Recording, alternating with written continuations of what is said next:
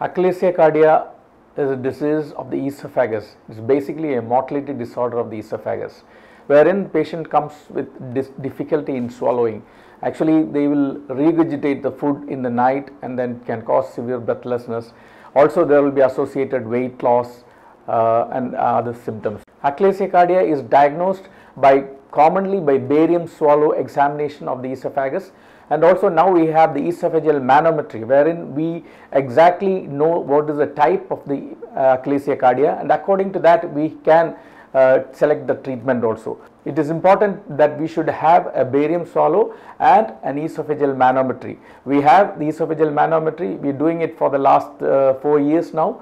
By this we can differentiate the diseases of the esophagus, the motility disorders of the esophagus.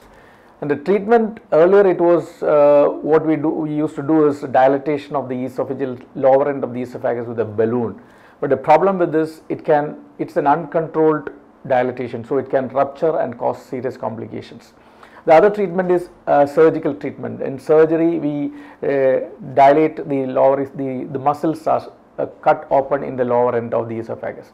But we now have a new endoscopic treatment wherein we go through the esophagus by the endoscope and make the lower end of esophagus wide, exactly like in surgery. This is actually done in small anesthesia, but the patient can have food after 2 days and he can go home after 4 days. This procedure is called POEM, or per oral endoscopic myotomy. For the first time in Kerala, and for maybe in the 3 or 4 major centers in India, we are doing for the first time. We have started it we started it 2 years back, and this is one of the excellent methods of treating Achalasia cardia.